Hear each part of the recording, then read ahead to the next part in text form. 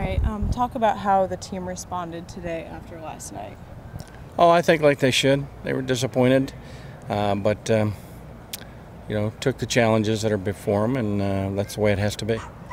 And then talk about your impressions of Tyler Jones and how last night he continually just led the team and basically left literally everything on the field doing what he can to win the game. Well, he did what you said. He played really well. He played really hard. He left everything out there. He had 3 or 4 plays he'd like to have over again, missed a read or 2 here and there, but all in all, he put a lot on his shoulders and gave us a chance to have a few more points than them in a high-scoring game. And then now looking ahead to Houston, where there are several coaches on their staff that worked under you.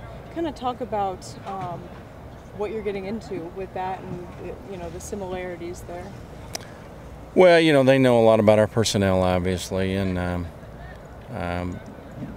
we just have to be careful about how we handle things this week in practice and all the different things leading up to the game plan on Saturday.